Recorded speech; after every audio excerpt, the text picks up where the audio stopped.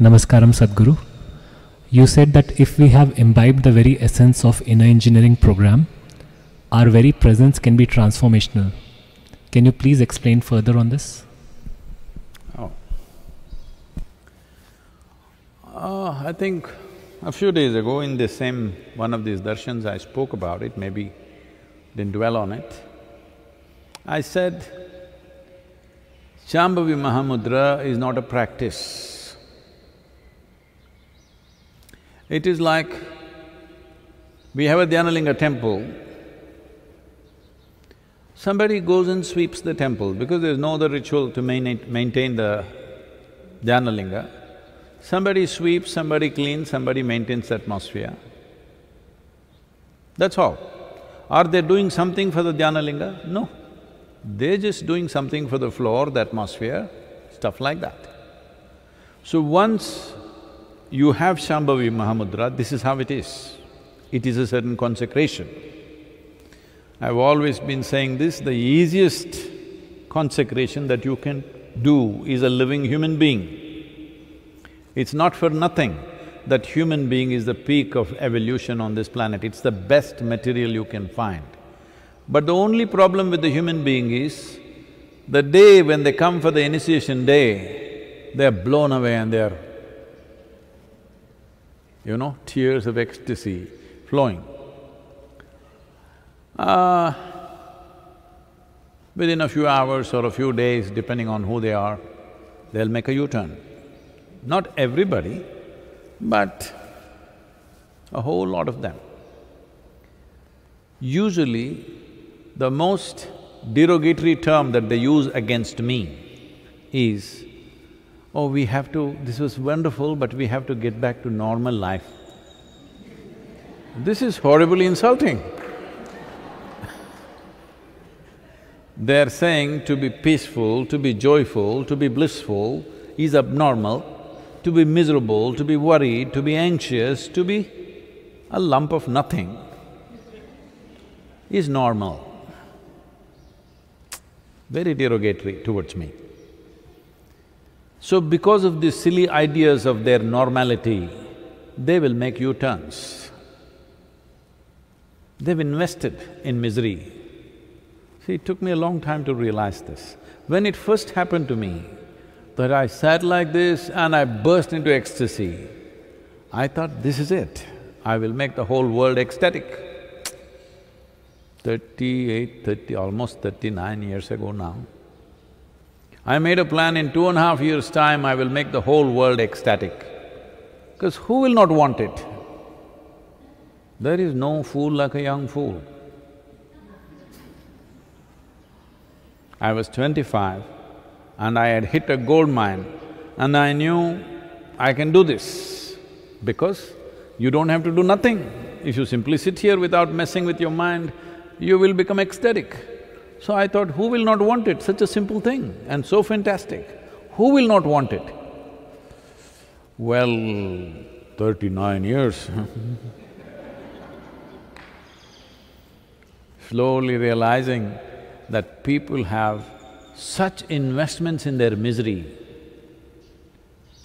Even if you show them an ecstatic way to live,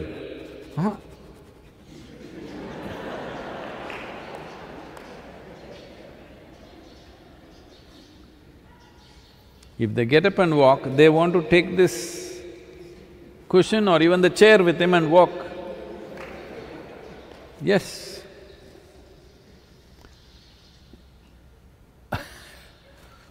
When I initially taught the inner engineering programs, they're just wild. I'm not dressed like this, I'm in a faded denim and a t-shirt, talking wild. My language was not cultured, I could say anything. Walking up and down and, announce a 4-day class and sometimes it's going to 6 days, sometimes it goes into 12 days, any which way. But they didn't understand a word that I was talking about. Even now, they don't. But their lives are transformed. because that's the only way it works. Nobody is getting transformed because of the words. Words are because they're so stupid, if you just make them sit here, they will go crazy. You have to tell them something. See, even this is a darshan. That means I must just sit, you must just look. But if I just sit here, you will go crazy. What is he doing? He's just sitting, what are we looking? So I have to talk. Otherwise, no need for talking. See, if I go into the villages, if I just walk in, everybody bursts into tears because they don't have much value for all these too many words. So, we have consecrated you with Shambhavi. If you live it, you don't have to advertise, do in engineering every day to your wife, to your husband, to your children. Please da, enakkaga pannada, yoga pannada. Pomma, enna neenga poi vande enna aiduchu? Because they're not seeing anything. You're saying wonderful things, but they have to see wonderful things, isn't it? When they see you, they must feel, wow, I want to be like this. If that happens, transformation happens. So, because it's a consecration, in a way, what we are trying to do is create walking temples, you know. If you build a stone temple, it's only in one place, you can't take it anywhere. Well, Dhyana Linga, if you're willing, because it's a non-physical form, it's available everywhere, but that needs a certain level of receptivity. So that's why we thought we will create millions of walking temples. So when you walk, those of you who are initiated, when you walk anywhere, when you are in your home right now, you must understand you are a temple in your house, you are a temple on the street. You must walk knowing this. People will come to you in a certain way. You don't have to preach anything, you don't have to advertise, you don't have to have it inner engineering tattooed on your forehead. None of those things are needed. You simply be truly that you are living, constantly responding in a limitless way, without any sense of boundary. In a level of your emotion, you are like a mother to the world. Don't do anything, simply sit there, people will get transformed. Not just people, plants will respond, animals will respond, everything around you, even inanimate things will reverberate differently, 100%, I'm telling you. Well, there are a lot of textbook scientists who will immediately say, oh, he's spreading pseudoscience. Well, their idea of science is rudimentary.